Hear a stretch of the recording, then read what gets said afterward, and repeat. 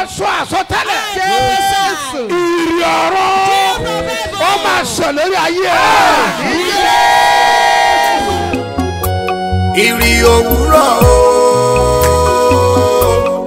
kó máa ṣẹ lórí ayé mi.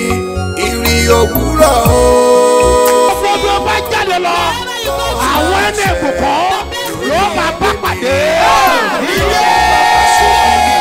Fọ́dún tí ẹ bá rìn sí lẹ́gbẹ̀ẹ́, ẹni tí ó máa ṣàánú yín lórúkọ Jésù ó yẹ lọ pàdé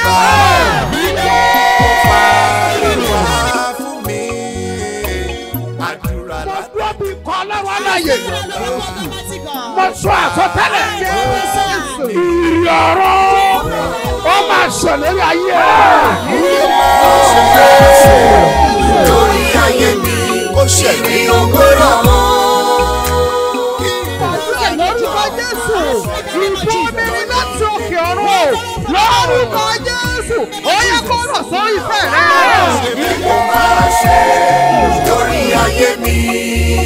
Ọlọ́run ìrì òwúrọ̀ kó máa ṣẹ, kó máa ṣẹ lórí ilé mi. Jíjí tí mo jí ní òwúrọ̀ kùtùkùtù. As I wake up as early this morning, Ohùn Olúwa ni mo gbọ́. I heard the voice of the Lord. Ẹ kọrin ìyìn sí mi. Sing unto me, Bẹ́ẹ̀ ni Olúwa wí. says the Lord. Ẹ gbọ́ mi sà. Hear me, sir. Mi ò mọ iye agogo tó ń dùn bí tó I wà. don't know the exact time where are you. Àmọ́ ẹ̀mí ni mo tají tí mo I gbọ́. wake up and I heard it. Ìgbẹ́ lákòókò yé. That at this moment, Ẹ kọrin ìyìn sí sing Olúwa. unto the Lord. Bẹ́ẹ̀ ni bàbá sọ fún mi. So the Father said, Ẹ gbọ́ mi sà. hear me, sir. Gbogbo ibi ẹ bá wà mọ́ mi. Wherever you are, mommy, Dábì ibikíbi tẹ́ ẹ bá wà. daddy, wherever you are, Àbúrò mi gbọ́rọ̀ my Olúwa. brother, hear the word of God. Fi ọgbọ́n inú rẹ gbé. Use your wisdom. Irú orin tó lè kọ. The kind of song that you can sing. Ẹ kọ́ ní onírúurú. Sing it in diverse ways. Ẹ kọ́ ní gbogbo ọ̀nà. Sing it in any Bàbá other ways. rántí orin Olúwa. If you have the Kọjá wisdom of gbọ́ rẹ God sókè. and use your voices, Bẹ̀rẹ̀ sí máa yìn báyìí. start magnify His Ó yẹ name. máa yìn. Magnify His Mi name. tẹ̀mí náà mi tẹ̀mí. And I'm saying my own. Èmi pẹ́ lẹ́gbẹ̀ẹ́ wá. The highly man of God. Ìyẹn olùgbàlà. Sing unto the Lord. Gbọ́ Ọlọ́run ọba. God of my Father. Ìṣẹ́gun oore. And the call of His Gbogbo praise. ẹ̀yẹ gbọ́ sókè. How do we hear Bẹ̀rẹ̀ sí it? máa kọrin. Sing to the Bẹ̀rẹ̀ sí máa Lord. kọrin. Start singing. Start singing. Start singing. Bẹ̀rẹ̀ sí máa kọrin. Start singing. Bẹ̀rẹ̀ sí máa kọrin. Start singing. Start singing. Sing unto the Olúwa Lord. ṣe. That is good. Olúwa ṣe. Thank you, Father. Olúwa ṣe. Thank you, Máa Jesus. kọrin yìí. Sing unto the Máa Lord. kọrin yìí. Sing unto Him. Máa kọrin yìí. Sing unto Him. That is good. Upon you. Láti àánú rẹ̀. That is not like Ní this. orí rẹ̀. Upon you. Ẹ̀rẹ́ kí iṣẹ́ ìyanu rẹ̀. You have the blood of the Lord. Ẹ máa yẹ. Start singing. Ẹ máa yẹ. Gbogbo ńlá. Àforúkọ rẹ̀. Olúwa ò ṣe o. Olúwa ò ṣe o. Olúwa ò ṣe o. Jésù. Olúwa wá. Lẹ́yìn ìyẹn yìí. After these praises, Mo sọ fún ọ. I told you, Gẹ́gẹ́ bí agbẹnusọ Olódùmarè. as I speak from the Lord, Ní òní ọjọ́ Sunday. today is Sunday, Ọjọ́ kẹrin. the fourth day Ní inú oṣù kejì. in the second month, Láti igun bẹ̀rẹ̀ ní from the àgbáyé. corner of all the Ó world. yẹ kó rè kó máa wọlé wá. Receive goodness. Àánú máa wọlé wá. Mercy, you receive. Máa wọlé wá. Receive mercy. Wọlé wá. Wọlé wá.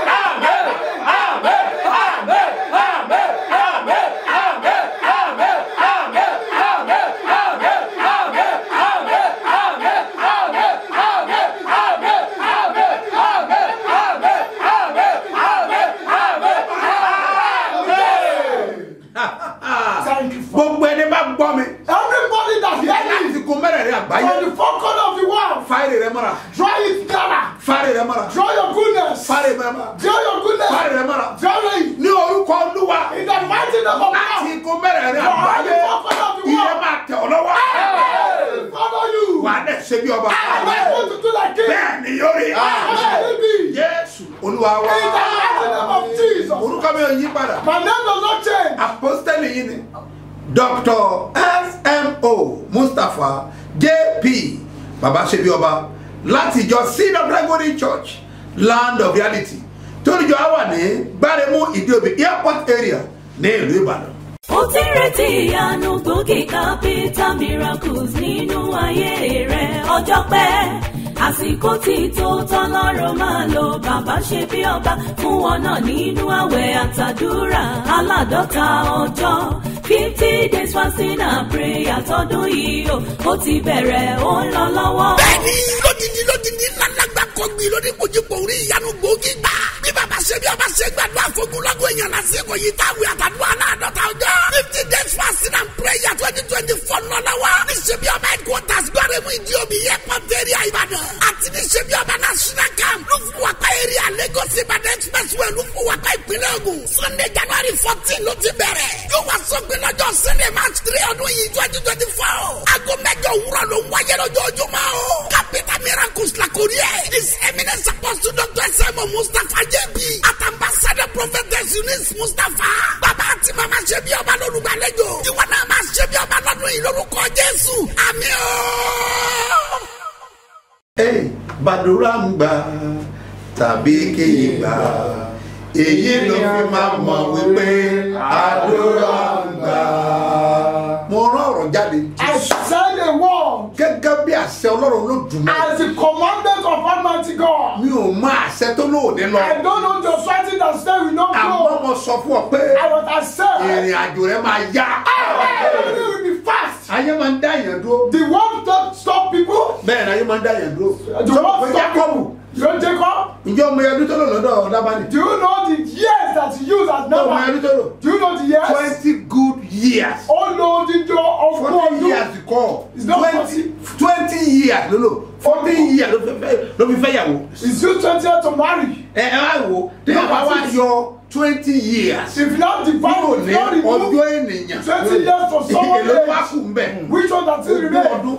20 years. If If you want to provide Genesis it, chapter 31, go to Genesis chapter verse 31, 38. verse 38. Wà bá ń bẹ̀. Are you seeing that? 20 good years. Ogún ọdún. Èlò ló ń bẹ̀. There is what to use. Èlò á lò gan lọ́dọ̀ parents. How many times do you use in his own parents? mi wà bó ti travel lọ sọ́dọ̀ As Lábánì. he travel to Laban, kọ padà fojú kan bàbá àti màmá he ẹ̀. doesn't see his parents sí tí o fi dípẹ́ kúrò ń bẹ̀. till he left. for 20 years. Go to the màmá ẹ̀ world. fojú kan. His mother kò dẹ̀ sí and fóònù ń gbà náà. there is no phone there. àmọ́ bó ṣe communicate. I don't know how to communicate. ọmọ kan lọ́dọọdọ yẹn for 20 He years. just went away from gbogbo ẹ̀yìn abiyamọ. You mothers. agbára tí mo ń sọ ọmọ mọ́lẹ̀ fún That power that takes ẹ̀dá ọdí ìpàṣọ lórúkọ ọdí agbára yẹn gbiná. that power catch fire. àìmọye àwọn ènìyàn tó bí ọmọ. Many people that have a child wọ́n dẹ̀ ń fojú wo ọmọ náà. and they're looking to child far away. wọ́n dẹ̀ ẹ̀jọ́ ọmọ yẹn. They don't enjoy it. They want ìgbà tó better. gbé ọmọ yẹn sínú. When you carry the baby in your tummy, ẹnìkan kan ò rí ọ. nobody see you. ẹnìkan kan ò bá ọmọ yẹn. Nobody carry it. náà ẹnìkan wá gbà lọ́wọ́ ẹ̀. Somebody that took it away wọ́n dẹ̀ gbé jìnnà. and took it far. ó dẹ̀ ẹjọ́ ẹ̀ mọ́. Oh, they grabbed it. ọ̀rọ̀ lásán. It's ọ̀rọ̀ just a lásán word, báyìí. a word. náà fi di ọmọ ẹ̀ mọ́lẹ̀. They used to tie your child. ọ̀hún lájẹ̀ ńgbà tó sanwó You sukú are ọba. not a wish when you are dáàdi paying school ìgbà tó fees. sanwó sukú ọmọ yẹn. Father, when you are paying ìgbà tó sanwó school sukú. fees, when you are paying school wọ́n fees, pè ọ́ lájẹ̀. they don't call you wish. wọ́n pè ọ́ ní kà. They don't call you màmá wicked wọ́n pè ọ́ one. lájẹ̀. Mother, they don't call you wọ́n pè ọ́ wish. ní They kàńgbà don't call you wicked person. ìgbà tó wà ní oyún. When you are the name where they wọ́n pè ọ́ lájẹ̀ they gbà. don't get you wish. náà iṣu ọmọ wa jiná tán. All that is in food wọ́n dẹ̀ of wá your dàjẹ́ neighbor. kalẹ̀. They not become tani wish. gbọmọ lọ́wọ́ ẹ̀. He's taking your lójú child. àlá ọ̀rọ̀ adẹ́rùbà wọn. So do it for him to another. ọmọ ẹ̀ máa darí wálé. Go back home. kí ni pé bóyá àwọn tọmọ ẹ wà. It's not that you Ilé don't know ìgárọ̀ what rẹ̀ time náà. is. Some people a are lọ still pé wọ́n visit. they visit there a tún padà sílé. and they come back. ẹ̀tọ́ ẹ̀ lọ́wọ́ ọmọ. But your rights Hello. from the child bẹ́ẹ̀ ni lásán kọ́. is not so àwọn kan good. ló wà ní ẹ. Some people are there. àwọn tó gbọ́ Yorùbá mọ tí mò ń wí. You people that understand the onírúurú language ọ̀nà náà bá ń gba ọmọ lọ́wọ́ it's ènìyàn. different way they take bẹ́ẹ̀ child. ni ẹlòmíì ọjọ́ tí ọmọ rẹ bá ti lọ tí ọba ti bọ̀ kábà yìí. Some people, if your child go at school, wọ́n di ọmọ ẹ̀ mọ́lẹ̀ they nìyẹn. tie it o down. kábà yìí. Rings tí ọmọ rẹ ti bọ̀wọ́. and used to ló the di finger. ọmọ rẹ mọ́lẹ̀. It tie your bẹ́ẹ̀ child. ni. Yes. ṣé àwọn ọjọ́ kò ní má rì ní. So the child will not ọmọ marry. rì báyìí. He's got ayé married. mi fẹ́ rí parents yẹn. I don't want to see your very parents. family I don't want to see your wọ́n ti family. gbà lọ́wọ́ ẹ̀ They náà. have taken his ẹ̀rọ máa jẹ́ gàlàpàtà. Jesus. wọ́n kálàsẹ̀ lórúkọ I náà. authorize the wọ́n name of gbàgbà tó Jesus. gbọmọ lọ́wọ́ ẹ̀. All the fire ọlọ́run bá wí. What touch it down? èmi máa sọ fáwọn obìnrin tó wà ní church. I do tell the tó children that in wọ́n the church. yìí lọ́kọ kọ́mọ ní family ọkọ. If you marry, it's me, you have a gbogbo wo child. lè fẹ́rẹ̀ tán. Everybody cannot love you. wọ́n ní kan gbọ́dọ̀ rí o gbọ́dọ̀ rí wọn. That you cannot see, I cannot see anybody. Gbọ́dọ̀ rí wọn. I cannot see them. Kí ló ń jẹ bẹ́ẹ̀ tó gbọ́dọ̀ rí wọn. Why should you see them? Wọ́n ti á lé ẹbí rẹ̀. Why do you not Wọ́n ti á lé ẹbí ọkọ rẹ̀ lẹ́yìn ọkọ rẹ̀. After the husband. Ìgbà tó bí ọmọ ni. When the boy of Ìgbà tó wà ní ọkọ kó ọmọ. when he was there, you Wọ́n gbàgbé know. kó náà bí ọmọkùnrin. Don't forget the Yàrá kò sàbáàdùà. Ìgbà gbégbé àti ìkọ́lẹ̀ kí rẹ̀ kó. that you saw at that Kàdé Genesis chapter 8 verse 20. Genesis chapter Àìfi àsọ́lẹ̀ àmàyà. Yes, sir. Mo pa á láṣẹ. I authorize. Gbàgbé àtó di ọmọ rẹ̀ mọ́lẹ̀. Agbára yẹn dasán. Wà á jẹ wọn mọ́. Wà á jẹ wọn mọ́. Wà á jẹ wọn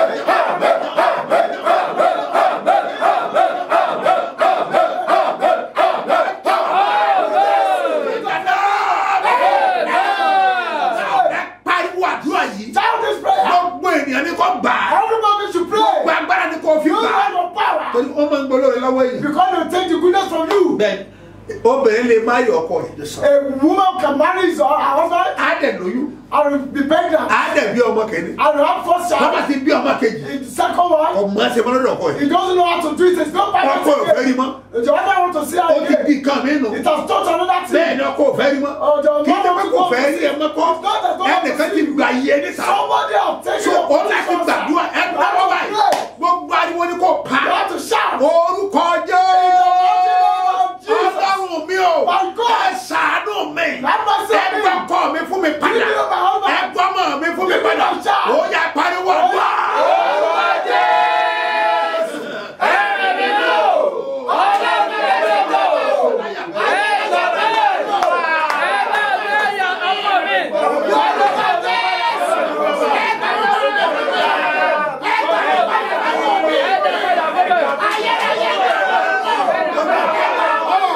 Jesus, mighty name we pray. Ọmọ kan máa ń gbólóore lọ́wọ́ èèyàn. When the goodness from somebody. Wọ́n á ní pé ẹni ò kú. You see this person is good. Ó ń tọ́jú ẹni. Is taking care of this person. Adé snatch ẹ̀. And will snatch her Ṣé o child. tí ì rí? Have you not seen it Ó before? máa ń ṣẹlẹ̀. It's happening. Ẹ̀nà wọ́n báyìí. Oh, Ó that's rò pé right. kí n sànú ẹ̀ tó sànú ẹ̀ mọ́. Somebody Tó rò pé lásán. Ẹnìkan ti tẹ́lẹ̀ ẹ̀bẹ̀ dì. Somebody has been Gbogbo before agbára you. kò fi You pariwo. have to shout. Jésù ọmọ Dáfídì. He is not the son of David. Ṣàánú mi. Have mercy on me. Ẹ gbólóore mi padà fún Give mi. me my goodness. Lọ́nà lọ́wọ́ mi padà fún mi. Ó yá àdúrà.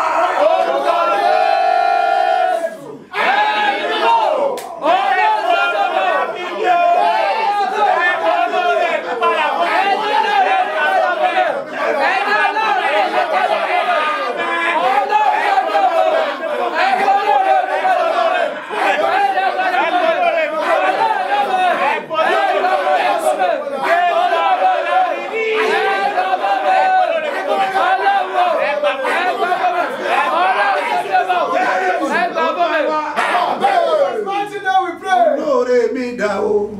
My Bàbá brother. jẹ́ kó rí mi nílé lóko ló wà o jẹ́ kí n bá pàdé olóore kan wà That someone that's going to be a wọ́n gbé sá fún ọwọ́ ẹ̀jẹ̀ They omi are taking him away from you. ọwọ́ àwọn àgbà It's nìyẹn the hand of the whole wọ́n gbé kíní people. kan ní ìbòjú àwọn They àgbà do something that covers the blood of the ẹ̀ ń tọ́wọ́ fi people. dé ojú ẹ̀ bá The person that's used to cover his bá face. pàdé olóore If you meet your kò benefactor, tí ẹ̀ lé dàmú if you don't kò lè recognize ṣe him, lóore he cannot benefit you. báyìí bá dáwọ́ mọ́ How we are going to sọ recognize nínú them? àwọn yẹn wọ́n ṣe wọ́n lóore gidi. There are some people that will not give them something good. No. Wọ́n lè máa fún ní kàkékèké o. They will just be giving Oore something that gidi is minor. wọ́n lè They fún. will not give something tangible. Kì í dẹ̀ ṣe pé kò fẹ́ kọ́. It's not that he doesn't wish. Àwọn alágbára ló gbà It's lọ́wọ́ the ẹ̀. powerful one that are Ẹ taking. tẹ́wọ́ yín síwájú. That's such a Wàá pe orúkọ I'm Jésù. calling the name of Wàá pe Jesus. ẹ̀mí mímọ́. Hey, the Holy Spirit. Olúwa Lord, kí agbára gba olóore mi fún. use your power to give him Ìbòjú back. àwọn àgbà. The fear of Ẹ̀bí the veil of ládàánù. them. And the Ó yá power. àdúrà. Orúkọ Jésù, orúkọ Jésù, orúkọ Jésù, ẹ̀mí mímọ́ o, Ọlọ́run ti sọ̀rọ̀, ẹ̀fọ́ agbára lọ́wọ́ rẹ̀ fún mi.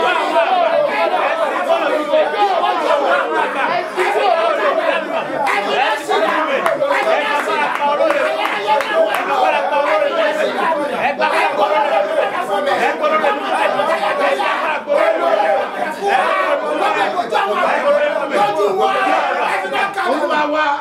Jesus' name. Olúwa wa social media máa ṣí à. If you are the social media, Kó o people lè are máa feeling, táìpù àmì ẹ̀. and you tap your amen. Mo dúró bí wòlíì. I stand as a prophet. Mo sọ̀rọ̀ àsọtẹ́lẹ̀. I stand a prophet. Jáde lọ pàdé àánú. I go out and receive mercy. Jésù tó rán mi níṣẹ́. Jesus that sent me, ó ní mo bẹ̀. I beg fún him iṣẹ́ ńlá yìí. for this great job. Ọlọ́run rẹ̀ tó ti já lọ. For people that are dead away. Àwọn ọ̀run dá padà wá. Even returning. Ẹ̀kẹta lélẹ́yìn. Third time. Èmi sọ tẹ́lẹ̀. I prophesy. Abiyamọ ni kò sọ. All mothers should say that. Ẹsẹ̀ bẹ́ẹ̀ pẹ́ mú ọjà yín. Do as if it's Ẹsẹ̀ bẹ́ẹ̀ pẹ́ mú ọjà. Ẹ̀yẹ́ bí a mọ̀. Ẹsẹ̀ bẹ́ẹ̀ pẹ́ mú ọjà. Èmi abánú kàfà. Jesus. Mo wí lórúkọ Jésù. I said the Mo ò word ní já ọmọ gbà lọ́wọ́ ẹ̀. Ìpàdé àdúrà ọlọ́jọ́ mẹ́ta tó bẹ̀rẹ̀ oṣù kọ̀ọ̀kan Bethsaida 1, 2, 3 níṣẹ́ bí ọba headquarters ìwọ náà wà o testimony rẹ̀ dájú o. Ọkùn tí a ìpàdé àdúrà tó bá wáyé bẹ̀rẹ̀ oṣù kọ̀ọ̀kan Bethsaida 1, 2, 3 ara nǹkan ní tóṣù kejì tó wọlé ní yìí o. Torí gbàrọ̀ Wednesday January 31 ní parí oṣù yìí láti bẹ̀rẹ̀. Thursday February 1, Friday February 2 àti Saturday February 3. tó ẹ máa Sunday February 4 ti special anointing service máa wáyé. Ó yá ẹtúyà yà máa bọ̀ kájọ gbàdúrà kó bó ṣe.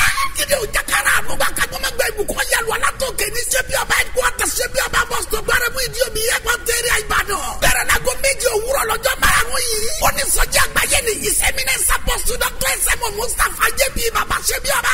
Àtọ̀pọ̀lọpọ̀ olórin ẹ̀mí ló máa wà ń bẹ́ẹ̀. Tó bá lè wá sí Bethsaida 1, 2, 3 tóṣù kejì. Yóò bẹ̀rẹ̀ ní Wednesday January 31 títí wọ Sunday February 4 ọdún yìí. No doubt about it. You will surely have your capital miracle this year 2024 in Jesus' name. Amen. Your name. Orúkọ mi ni Rodiat Muftau. Mo wá láti ìlú Ìlaró. Mo wá láti ìlú Ìlaró. Ìlaró, okay. Bẹ́ẹ̀. Kí ni tó lọ́wọ́ ṣe? Ní ó ṣẹlẹ̀ pé last year mo ń ṣiṣẹ́ but mi ò ní àkójọ mi ti bẹ̀rẹ̀ sí máa wá sí church ìgbà yẹn mi ò ní àkójọ bí kì í ṣàná ànádà mi. Èyí lákòjọ. Mi ò ní àkójọ. So ìgbà tó wá di January mo ṣàwá sí Lúfú Àpẹ. Wọ́n wá ní ká kọ ìwọ̀n fún wa wọ́n sọ pé ká kọ ẹ̀bẹ̀ àdúrà wa nǹkan tá a bá fẹ́. Mo á wò ó pé nínú àwọn ọmọ tí bàbá ìyá mi bí kò sí kankan náà àwọn ọmọbìnrin wọn tó ralẹ̀ rí. Káì, ìwọ́dẹ̀ young. Mèmí dẹ̀ young mi ò tí dàgbà mo rí pé gbogbo wọn ti dàgbà kò nínú àwọn obìnrin wọn kò sí tó ralẹ̀ rí. Nínú ẹ̀bẹ̀ àdúrà mi mẹ́ta náà mo kọ ní number 1 ilẹ̀ ni mo kọ́ fi síwájú pé Ọlọ́run ṣe bí ọba tó bá yẹ pé lóòótọ́ ló ń jí Ọlọ́run mo fẹ́ kó jẹ́wọ́ ara rẹ̀ nínú ayé mi nínú ọdún yìí mo fẹ́ ra alẹ́ tọ̀rọ̀ tèmi náà mo ṣáà láti ìgbà yẹn tí mo ti kúrò ní Lúfú Àpẹ mo ṣáà rí pé mo ń rí àkójọ ìgbà tó di April èèyàn kan filẹ̀ kan lọ mi ṣùgbọ́n ilẹ̀ yẹn ó ju mi ní owó ẹ̀ mi ní agbára ẹ̀ mo á sọ fún ẹnìyẹn pé mo máa sanwó ẹ̀ díẹ̀díẹ̀ ẹni ẹ sọ pé tí màá sì lè san lẹ́ẹ̀mejì ipò òun ò lè tà fún mi mo ní kò sí wàhálà mo ṣáà san half nínú owó ilẹ̀ yẹn ìgbà tó di oṣù kejì mo wá ìgbà tó di May ẹni yẹn ń dá mi láàmú mo ṣáà wá sí Lúfú Àpẹ ní May yẹn náà mo ṣáà ń gbàdúrà pé Ọlọ́run ṣe bí ọmọ má jẹ́ kójú tì mí má yẹ kí n di bí àwọn fámìlì ìyá mi má yẹ kémi náà di ìgbà tó di May ìgbà tí màá fi délé mo lọ san owó ilẹ̀ tó kù ní May nìyẹn ìwé ilẹ̀ yẹn gan lélẹ̀. Let somebody shout hallelujah. Hallelujah. Má fojú di ọmọ sí ìdàgbà gbẹ̀rẹ̀ jọ. Don't underrate any ọmọ ìjọ Rúbì ti Kristi. Gbogbo ọmọ kékèké tẹ̀lé wọ́n ti kọ́lé. All the little children you are looking at are built houses. Ibi owó ọmọjọ́ orí ń bí. Money don't know age here. Wọ́n ti kọ́lé wọ́n ti ń lókọ. They are buying houses and You can see cars. this young girl. Well, ọmọdébìnrin yìí. Ẹ wò báyìí. Look at her. 24 years. 24 years. 24 years. Inú. Ó yà lọ́ra náà. 23 years. 23 years. Yes, sir. Now mo declare as a year. I declare to your Wọ́n life. parí ilé yẹn. You will complete that Wọ́n tún house. wọ̀nyí ṣe lè yá ẹ. Ó yà lọ sí. You will do it. Jesus name. Ní orúkọ Jésù. Ìrì òwúrọ̀ o kó máa ṣẹ lórí ayé mi. Ìrì òwúrọ̀ o. Gbogbo ìlù ìbàjẹ́ tí ọ̀tá ń lù lórí ẹ̀. All the drum of God that Satan is beating upon you. Mo mọ̀ pálásẹ̀ mà ní. I authorize it. Ìlù yẹn fàyà. Eré tí ọ̀tá ń sá. The road that the enemy is running after you. Tọ́lọ́ fẹ́ fi gbé ọ ṣubú. That you want to use to fall you down. Mo gbẹ́nu sọ̀rọ̀ lọ́dọ̀ Olódùmarè. I speak from God. Èmi ń wí lórúkọ Olúwa. I say it in the name of the Lord. Kòtò tí ò retí tí ò dábàá. That thing that is not expecting. Ibẹ̀ ni ọ̀tá rẹ̀ yóò jè sí. You will fall inside it. Now, mo wá tí ẹnu bọ ẹ̀jẹ̀ Jésù. I put my mouth in the blood of Jesus. Gbogbo èyí tí òkòkò ń dà láàmú. All you people that darkness is warning you. Ìwọ tí ayé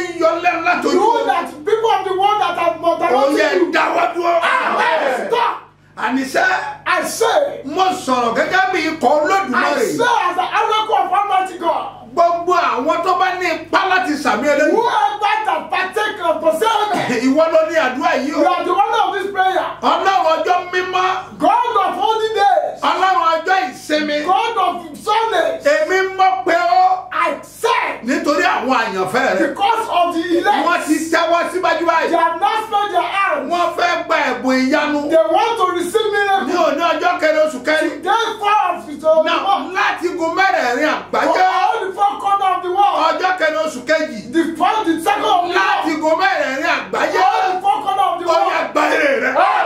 Your blessing. In the name of Jesus. Ó máa ní testimony.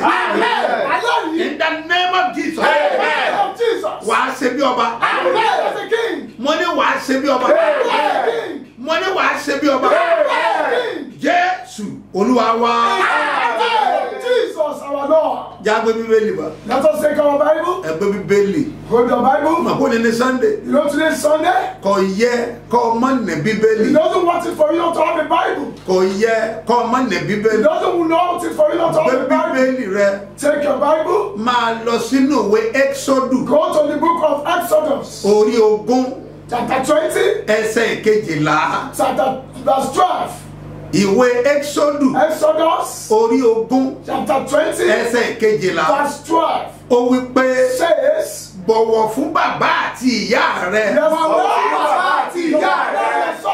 Kí ọjọ́ rẹ kó lè pẹ́ lórí ilẹ̀ tí Olúwa Ọlọ́run rẹ fi fún ọ. Wí lẹ́ẹ̀kan sí tẹ̀lé mi. Say it once again. Bọ̀wọ̀ fún bàbá àti ìyá rẹ. Kí ọjọ́ rẹ kó lè pẹ́ ní orí ilẹ̀ tí Olúwa Ọlọ́run rẹ fi fún ọ. Ọ̀nkú yẹn ti já o ti káàkiri ẹ̀. Ó yá ẹja pé papọ̀. Let us say together. 1, 2, go. Bọ̀wọ̀ fún bàbá ìyá rẹ. Kí ọjọ́ rẹ kó lè pẹ́ lórí ilẹ̀ tí Olúwa Ọlọ́run rẹ fi fún ọ. Now, mo gbẹnu sọ fẹ́lẹ́ Dùmarè. I say on behalf of Almighty God. Mo wá sọ̀rọ̀ sí ayé rẹ. I have said to your life. Ní orúkọ Olúwa. In the mighty name of God. Ẹ̀mí ìgbéraga tí máa ń bà tènìyàn The jẹ́. spirit of purpose that destroys Ọ̀yà kò someone. fàyè sílẹ̀. You live your life. Àná ọmọ mi ò tiẹ̀ bẹ̀rù bàbá ẹ̀ mọ́. Some children does not respect his Àwọn father. ọmọ kan ò bẹ̀rù yá wọn mọ́. Some children do not respect their Bọ́ọ̀ mother. bá àwọn ọmọ mi tó bá ń gbóyà wọn If lẹ́nu. you see some people that have argued with their mother, Ó máa rò wípé think that- ojú ẹgbẹ́ ni wọ́n ní. that their mates, Àníkan tiẹ̀ sọ fún yẹ. someone tell your Ó lè mother, gbẹ́nu yín sọ̀rọ̀. God come and show me. Ṣé bá lóun ló bí ọ ni? But you say so. Ó ní wọ́n sọ bẹ́ẹ̀. And they say so. Ibi tí ayé dé. This is how the land is. Bọ̀wọ̀ fún bàbá àti ìyá rẹ kí ọjọ́ rẹ kó lè pẹ́ lórí ilẹ̀. Honor your father and your mother said that your Èyí day ṣe pé ọmọ bíbélì mo mọ bíbélì. It's not that I know Bible. Àní mo mọ báíbù náà. I know Bible Yes, I now. know that, but live and declare the word of God. That I can declare the word of God on the Ẹni Son tí of yóò kú God. bí kò sí yé. I cannot die because of this so that the word Òótọ́ of bíbélì sọ God. bẹ́ẹ̀.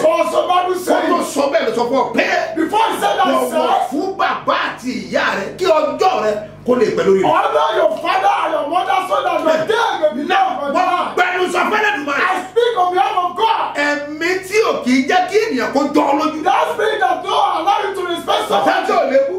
You don't nobody you cannot curse. Bójú ọ ló lébu. If you are above you can curse him. Bó wà ní ọkọ̀ wọ́n ti dá ẹ̀rọ. Even if you are inside the car, you will fight. Kò síbi tó ti lè jà ó bẹ̀rù ènìyàn. There's nowhere you cannot fight. You don't Alẹ́ mi ò respect bẹ̀rù people. tèmi o. I said I will not. I don't Àní fear. nìkan tí ẹ̀ sọ́njọ́ sí. One say, Onísọ̀mọ̀ pé òun ò gbádùn. you know that I'm a mad person. Má sọ bẹ́ẹ̀ mọ́ dákun. Don't say it Àwọn again. náà wò gbádùn. I know I'm mad though. Oh my God. Ẹ gbọ́ mi sà. Yeah, me, Kálí sir. má tuwádìá. Gbogbo ẹ̀mí búburú. Yóò jẹ́ kó ní àkàsí ènìyàn. All the evil things that God allow you to Ní achieve. orúkọ Jésù kọjá jáde. Mighty name of God, come on. Ẹ̀ka bú náyà kẹta. Jehovah. Ó yẹ jáde. Agbára náà kó gbé o. The Lord shall lead you. Ọlọ́jọ́ bí òní. All the bad Ẹ people mà are fún oríire òní o. good Lord. Ẹ bá ṣàkàṣàkà lórúkọ Jésù tí In the láti. mighty name of Jesus. Àti ẹ̀yin tẹ́ ń ṣe wedding I do anniversary. that shall do when Ẹ I kú pass. oríire. Good Lord. Oríire rẹ kò ní pàdé ìbànújẹ́. Good Lord, we know and do with bitterness. Ẹ̀mí mímọ́ o. Holy Spirit. Ó yẹ kó bẹ ayé o.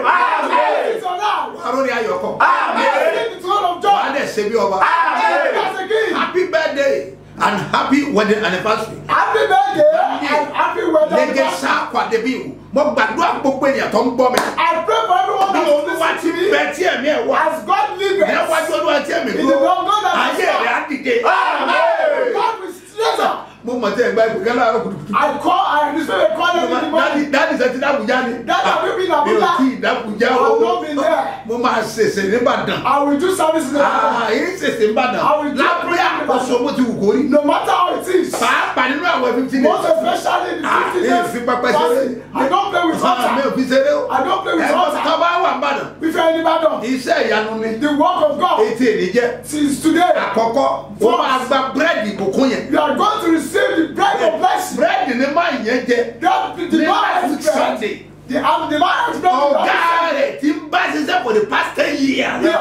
His boss that is working with for the past 10 years. Ó ní kò fún yàrá ọ̀kadà rí kò He rí. said that don't give it Okada to somebody that you see. Ó lọ kó òun lálàá kó òun fún ẹ mọ́tò ẹ̀. That I dream that gave you. Ó láti páàkì mọ́tò yẹn ó láti tó oṣù mẹ́jọ. The car has been parked for over 8 months. Ó lọ́wọ́ kẹtọ́ ṣáná sí báyìí. Immediately he kick it. Má ṣe ti báàkì bàbá olórí Immediately dáhùn put the lọ́wọ́. battery and the answer. Búrẹ́dì náà ló jẹ o. It's a bread that he eats. It's a blessing food. Oúnjẹ ìbùkún. Ìyẹn nìkan kọ́. Not that Màá one tún alone. fún ẹ ní ṣúgà olójú mẹ́rin. I will give you 4 corner sugar. Ẹ wòlíì ló máa gbóhùn He's olúwa. a prophet that will listen to the Káyọ̀ word sọ of God. fún ọ ohun tí ó kàn. I will tell you the next thing. Ẹ̀gbìn ni Madaga. Jesus. Èrú àdàyà. Ọwọ́ sọtẹ́lẹ̀ sáyé. I prophesy Sáyé to you. ẹ̀kọ́ dìde. Ìdáná. Ayé ẹ̀ máa fọ́. Ayé ẹ̀ máa fọ́. Abuja ẹ̀ máa retí mi. Abuja be expecting me. Lágbára lọ. But the power of Ní God. yànyàn nírọ̀lẹ́ ọ̀la. At your yard. Ibẹ̀ ní jẹ́kọ́ bẹ̀rẹ̀ sẹ́. Where you are going to start from. Bẹ́ẹ̀ ni ibẹ̀ ní jẹ́kọ́ bẹ̀rẹ̀ sẹ́. Máa I ní will start agbára. working there. Ẹ̀kọ́ àmúra ìgbàlejò wòlíì. Be expecting me to present Lórúkọ the Jésù prophet. ọ máa fún ọ ní ayọ̀ látò ń fẹ́. I will give you joy. Ogun àtọ̀run wá ó máa tẹ̀ ọ́ lọ́wọ́. In the name of Jesus. Sọ pé màá ní testimony. Sọ pé màá ní testimony. Màá ní testimony. Arábàlẹ̀ dáadáa. Lọ́wọ́ wà lábùjá. Máa fún ẹ ní àdírẹ́sì. Bẹ́ẹ̀ ni Súlẹ̀ ìjáná ẹ̀ máa retí wòlíì. Lùsẹ̀ ẹ̀ máa retí wòlíì. Tí n bá ti wọ Àbújá lọ́la. Ọjọ́ márùn-ún bá kọ́ ni. 5 days. Bẹ́ẹ̀ ni. Yes. Kurumadi Alava. Solima Dahaba. Wọ́n pàṣẹ ni. Èmi ò dábàá o. I did Gbogbo something. ìgbèjà tí òkùnkùn gbéra wọn torí ọ̀rọ̀. All the people that don't because A of you. tún wọn ká lórúkọ. Jesus' Wọ́n sọ name. fún ẹ lánàá. I told you Wọ́n ní màá yesterday. sọ fún ọ. I said I'll tell Ẹni tó you. jí èrè pé. Whoever that Ìjọba ọmọ tó bẹ̀rẹ̀ nù wọn. do not the person Olúwa that ẹ̀gbọ́n started àtàbúrò. it between sisters Léà ní orúkọ ẹ̀gbọ́n. is Leah the sister. Rákẹ́lì ní orúkọ àbúrò. Rachel is the junior one. Àwọn ló gbé. They are the one that took it. Ṣùgbọ́n ta ló gbé nínú wọn? Who took it and wrote that? Rákẹ́lì ló gbé. It's Rachel. Rákẹ́lì náà ní òbí mọ. And it's Rachel that don't have a child. Rákẹ́lì ló gún jà. It's Rachel that's won again. Rákẹ́lì ló lọ gbé òòṣà bàbá rẹ̀. It's Rachel that took the status. Rákẹ́lì ló gbé pamọ́. It's Rachel that kept it. Ní lọ́jọ́ keje pẹ́tà àwọn ti lé wọn. And the 7 days their father came with them. Àwọn ti lọ fọ́jọ́ mẹ́ta kí wọ́n They tó have, délé. they have run away for 3 days before father came in. Ìgbà tó máa dé báyìí. When he got Tí in, wọ́n sọ fún un. that told him, Wọ́n lè pa wọn. he pursued them. Ọjọ́ keje ló tó bá wọn. The 7th day he met them. Náà nígbà tó bá wọn. When he met Ó them, sọ fún Jákọ́bù pé. he said, Kí check ló ní that. tó kó òòṣà ìdání? Why do you take all that Ó sábà stuff? pàgbára tó. You know that is my power. Ọlọ́run bàbá rẹ̀ dẹ̀ bóun náà The sọ. God of your father told me Pé kóun sọ̀rọ̀ àwọn. that I should be Kó careful. o dẹ̀ kíyèsára. I should be Kó o walking mọ̀ fọwọ́ kan o. so that we don't Agbára catch tó ìwọ́ kó lọ. you. Why do you take my power? Ó ní ẹnikẹ́ni tó He bá said, gbé. whoever that take my Ó status, ló máa kú ni. it will die. Bẹ́ẹ̀ni. So, Ó sọ bẹ́ẹ̀. he said so. Lọ wò dáadáa Genesis. Go and check it. Chapter 31 verse 32. Chapter 32. Òun ló sọ bẹ́ẹ̀. I said Mo it. kí ló padà ṣẹlẹ̀ sí What Rákẹ́lì? happened later to Nígbà tó Rachel? máa bí lásbọ̀n. When Rachel had to have Benjamin. Jane, Ǹjẹ́ ọmọ nǹkan tó ṣẹlẹ̀ sí? do you know what happened? Bíbélì wípé They will say, nígbà tí obi tẹ̀ ẹ́. when it was labor, Ó ló sì nira. it was very difficult. Ìyá àgbẹ̀bí. That means the Ìyẹn one that is nọ́ọ̀sì tó going to gbẹ̀bí liberate ẹ̀. the nurse, Ó sì wí fún pé he told her, mo mara. Ó ní ọkùnrin lẹ́ẹ̀kan sí. the patient you have to have another son. Lóòótọ́ ní ọkùnrin yẹn. Look, truly have the son. Lẹ́yìn ìgbà tó bí ọmọkùnrin After yẹn. the son, Ó dẹ̀ sẹ́mi. and he rest. Ọmọbìnrin bó ti jẹ ìyà tó. And he suffer. Bójú ẹ̀ ṣe rí tó. And she suffer. Jẹ́wọ́ mọ́. He don't eat it. Awúdàmù sọ́kẹ́bà ha. Jesus. Ẹnu náà wá síwájú báyìí. Yes, sir. Ọ̀pọ̀ ẹ̀yìn abiyamọ. All mothers. Ikú ti ń pa òbí ní ìkórìtà ògùn The ọmọ. die that will come to the end of the Ikú glory yẹn of kò ní the pa ọ́. Amen. It will come to you. Bàbá ń wàásù. If we are preaching, Bóò la ṣe ní fẹnu kan Jósẹ́fù. no matter how we are going to touch Joseph, Gbogbo bí ògo Jósẹ́fù ṣe pọ̀ pọ̀ tó. As the glory of Joseph was, Bàbá ẹnìkan ló jẹ. it's only his father that Woman yẹn ti kú. the woman have died. Nítorí pé Because òsàlẹ̀ tẹ̀lé. the temple follow Fúnpa her. ẹ̀ ló gbé dání. When he take it Èpè dẹ̀ tẹ̀lé. and cause follow, Nǹkan wọn dẹ̀ parapọ̀. and all this is joined Wọ́n dẹ̀ gba together ẹ̀mí ẹ̀. and took his Because life. ìbá tó release ẹjọ́ yẹn. Because when you release it, Ìṣẹ̀dá kó release ẹ̀. instead of it to release, Kò release ẹ̀ o. she doesn't Ó mọ release kí tó it. fún àbá. Do you know what she Ó dẹ̀ said? fẹ́ máa wá káàkiri. I've been looking for it. Ó dẹ̀ jòkó lé mọ́lẹ̀. And she sat on Ó ní it. mo wà ní nǹkan obìnrin I mi. said, I'm Ẹ má a débi tí mo wà period. yìí. Don't touch Kò me. sí bẹ́ẹ̀ o. It's not there. Kò ní òsà bàbá rẹ̀. He sat down on Yẹ ẹrù tó gbéra kiri bàbá rẹ̀. That's not that you carry Tó on gbọ́ fire. ayé rẹ̀ lẹ́nu. That is glorious in the life. Ẹ̀yà máa jùlì bá a la. Jesus Christ. Lórúkọ Jésù. Ẹ̀jẹ̀ Jésù ó yẹ kó gbà bọ̀ ní. Why do you want to take it away? Ẹrù wo ló dì mọ́ra náà? What kind of law Tó wá dogun sáyé. has become a problem in your Ẹ life? má tùlì ha. Jesus. Ó yẹ paraba. Father, Abrahamu gbẹ́rọ̀ ti dání. Abraham got with Lot. Yẹ ọmọ kan tó kó bá ní. Do you know what happened Ìgbà to tó him? ń lọ olúwo ò ní kó mú yàn dání. When he was going, the Lord did not command him to carry him to Ọ̀dẹ̀ carry him. múlá mú lọ́ọ̀tì And he dání. went away to carry Lot. Ìyẹn olùyàkó ojú ẹ̀ rí èlọ. That is why he suffered a lot. Lọ́mú lọ́ọ̀tì dání. He took Ojú a ẹ̀ rí èlọ. And he suffered a lot. Kó tó lè bọ́. Before he Ó wá wọ́n ti escaped. kọ̀rọ̀ mọ́. He looked for child. Ọtí ìgbà tí wọ́n ya pàtó olùkálùkù. Until when they Ìgbàlẹ̀ departed. ni áńgẹ́lì tó tẹ̀lé. That is when the angel followed Tó him. iná báyìí o.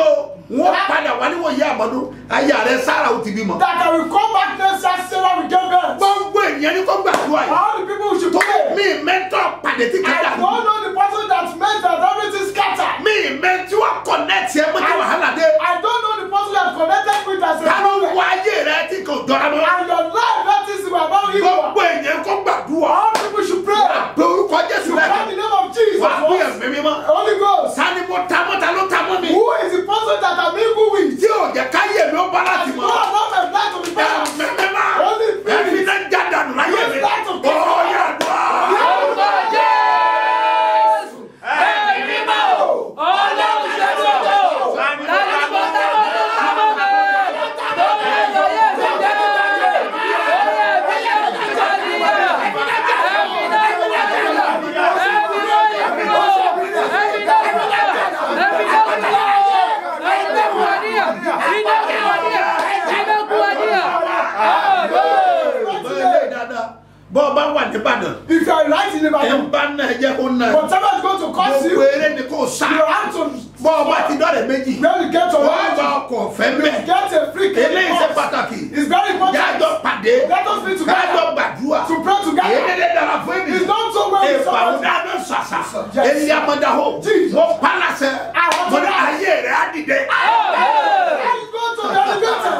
Ó kí o fẹ́ sọ̀rọ̀ má jẹ̀mọ́ lé. You want to pay your profit O fẹ́ today? tẹ̀ ẹ̀dá mẹ́wàá. You want to pay your tax? Ojoojúmọ́ la kú sọ̀rọ̀ tẹ́lẹ̀. You know it's every day we pay offering. Má mi sí ẹ o. Don't miss it today. Àádọ́ta ọdún ìpẹ́ pé o. 50 days is Kò very pẹ́ soon. pé. It's very soon. Gbogbo àwọn ẹ̀bùn yá lè jẹ tiẹ̀. Wá sọ ọjọ́ kan nù bẹ̀. Don't try Ẹ̀yin kálẹ̀ bọ̀ to sábà. Gbogbo ẹ̀yin tẹ́ gbọ́rọ̀ mi. all you people that hear Kí ẹ my lè word gbà pé Ọlọ́run ló rán mi. and you believe God sent Èmi me, sọ tẹ́lẹ̀. I prophesy Lórúkọ Jésù. in the mighty Ó yẹ name gbẹ́ sọ̀rọ̀. Receive your In the faith. name. Mo bá ẹ̀rọ kọ̀ọ̀kan náà báyìí sílẹ̀. Write your Fún this àkáǹtì nọ́mbà number. sílẹ̀. Write this account number. 30 32 67 02 85. Gbọ́dọ̀ kan sí i. 30 32 67 02 85. Mustapha Solomon Moses One ló máa gbé jáde ní Fort Bank. Èkejì 101 52 98 950. Seed of Christ Golden Church ló máa gbé jáde ní Zenith Bank. Lórúkọ Jésù ayé rẹ̀ máa dìde. Ayé rẹ̀ á dìde. Gbogbo practice wa pátá All our branches ní iṣẹ́ mi àti ìyanu wà. and the work of miracle. Gbàdúrà. Listen to me, Oní sir. ní anointing. Today is the anointing day. Gbé orí rẹ̀ wọ̀ bẹ̀. Put your head there. Pé You make sure that Da òróró sí that Ọlọ́run. they anoint you. Gbogbo èèyàn pátá. All people La máa da òróró that sórí are ẹ̀gbọ́n going mi. to anoint Lágbára today. Ọlọ́run. In the A mighty ṣe name of ní Jesus. ẹ̀kọ́ headquarters Sangota Abúlé Ẹ̀gbá Àkúté Ìgàndò Àjà títí dé Ìkòròdú àṣeéṣe bẹ́ẹ̀ ni bákan náà ó máa wà ní national headquarters wa ní Lúfàpẹ́ àti ní Lùsádà lágbára Ọlọ́run ẹ̀yẹ́ mi náà number 1 and 2 ẹ make sure pé ẹ máa tẹ́lí gba òróró Ìsẹ́yìn Ṣakí wọ́n dúró dè ọbẹ̀ títí láyọ̀ ọ̀sẹ̀rẹ̀ Port-Harcourt number 1 number 2 number 3 Abẹ́òkúta number 1 number 2 number 3 Àbújá bẹ́ẹ̀ ni Òṣogbo Iléṣà Ìlọrin Ọ̀rẹ́ bẹ́ẹ̀ kan náà Ìsànlú àti Ìkọ̀ntọ́lọ̀ ẹ̀tẹ́wọ́ yìí síwájú sá bí ráìdà mọ̀ntọ́lẹ̀ lórúkọ ayé rẹ̀ á dìde mo bá rẹ̀ kó kọ́ sílẹ̀ mo fẹ́ júwe address lórúkọ olúwa sọpẹ́ yé mi á dìde tó bá wà ní Yanyan area àbó wà ní Maraba àbó wà ní Kurudu àbó wà ní Kẹ́fì àbóṣà wà ní area Yanyan yẹn. That we did that Yanyan area. Ibo la ti máa pàdé. Where are we going to meet? Bandi Plaza Hotel. Ní ọ̀nà Mọ̀mí Road. At Mọ̀mí Road. Lẹ́yìn Dynamic Church. At the back of Dynamic Church. Ní Yanyan. At Yanyan. Ibẹ̀ la ti máa pàdé. That's where we're going to meet. Aago mẹ́rin la máa pàdé.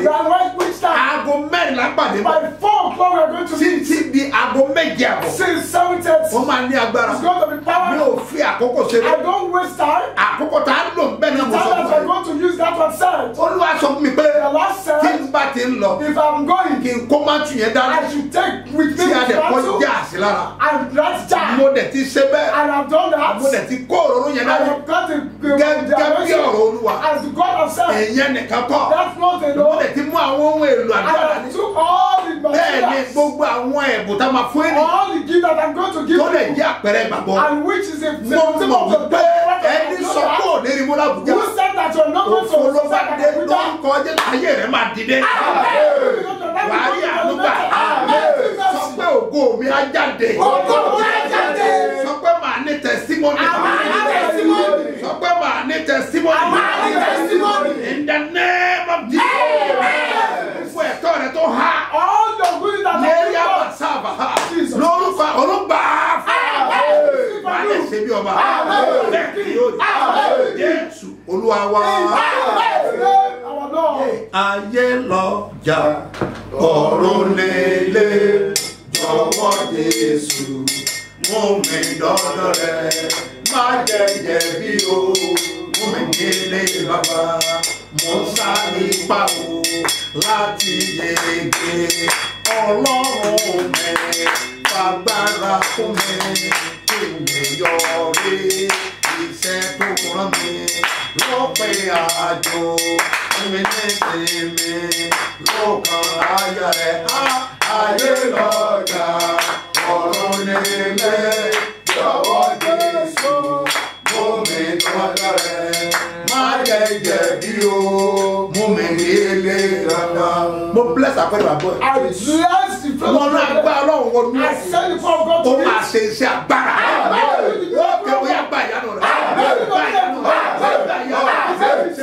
Yẹ máa lóò ní dídé. They said you not be Irọ́ ni eliminated. wọ́n máa. Ó máa dìde. Ṣé bí ọba? Jésù Olúwa wa. Jesus, our Lord. Wọ́n lè tẹ́ láàárọ̀ yìí. I'm expecting Ó this máa ní morning. agbára. It's going to be Ọdún powerful. sẹ́nì kan. Nígbà tó ní pé. I'm telling you, God, how the name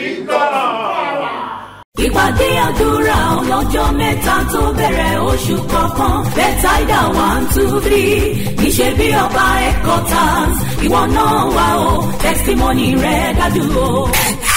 Ọkùn tí a ìpàdé àdúrà tó wáyé bẹ̀rẹ̀ oṣù kọ̀ọ̀kan Bethsaida 1, 2, 3 ara ọ̀tọ̀ ní tóṣù kejì tó wọlé ní yìí o. Torí parọ́ Wednesday January 31 ní parí oṣù yìí láti bẹ̀rẹ̀. Thursday February 1, Friday February 2 àti Saturday February 3. Tó ìmọ̀ Sunday February 4 ti special anointing service máa wáyé. Ó yá ẹtúyàyà máa bọ̀ kájọ gbàdúrà kó gbó ṣẹ́. Kíni o jákàrà àmúgbà kájọ máa gba ìbùkún yàlú alátòkè ní ṣẹ́bí ọba headquarters ṣẹ́bí ọba bọ́sítọ̀ gbárẹ́mú ìdí omi ẹ̀kọ́ tẹ̀rẹ̀ Ìbàdàn. Bẹ̀rẹ̀ láago méje òwúrọ̀ lọ́jọ́ márùn-ún yìí. Onísọjí àgbáyé ni ìsẹ́mínẹ́ sàpọ̀sù Dr. Ẹsẹ̀mù Mustapha JB Babasebioba. Àtọ̀pọ̀lọpọ̀ olórin ẹ̀mí ló máa wà ń bẹ̀. Tó o bá lè wá sí Bethsaida 1, 2, 3 tóṣù kejì. Yóò bẹ̀rẹ̀ ní Wednesday January 31. Títí wọ Sunday February 4 ọdún yìí. No doubt about it. You will surely have your capital miracle this year 2024 in Jesus' name. Amen.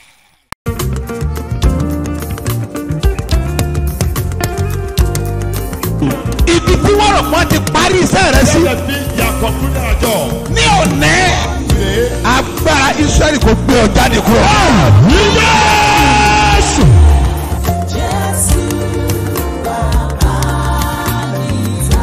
Bí Jésù bá ti dé, ọjọ́ yẹn ni ìtàn ẹ yí padà.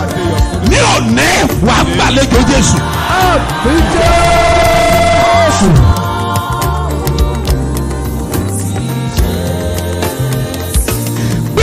Sókè. Àní ogun tí ń fi àkókò rẹ ṣòfò. Jésù tí olóore fi gbàgbé ẹ̀. Ogun yẹn ṣọ́. Jésù.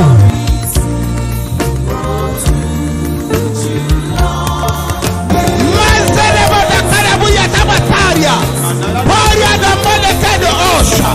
Wà túrí bí nùkà pọ́ọ̀rìà. Kọ́ba lanta bọ̀ṣẹ́rìà. Gbogbo ogun tí ń fi àkókò rẹ̀ ṣòfò. Lórúkọ Jésù. Ogun yẹn wọlé. Jésù. Ogun tó jà bàbá ẹ̀. Jésù. Ogun tó jà ìyá ẹ̀. Jésù. Wọ́n lè fa àkókò wọn ṣòfò. Jésù. Wọ́n lè tún fara hàn ní ayé rẹ̀. Jésù. Èmi dúró bí wòlíì Ọlọ́run àlàyé. Mo sọ̀rọ̀ bí ọ̀kan náà àwọn àpòstélì. Tí a fi iṣẹ́ ìran. Lórúkọ Jésù. Wọ́n pa á ní àṣẹ. Ogun yẹn kó bílẹ̀ dànù. Jésù.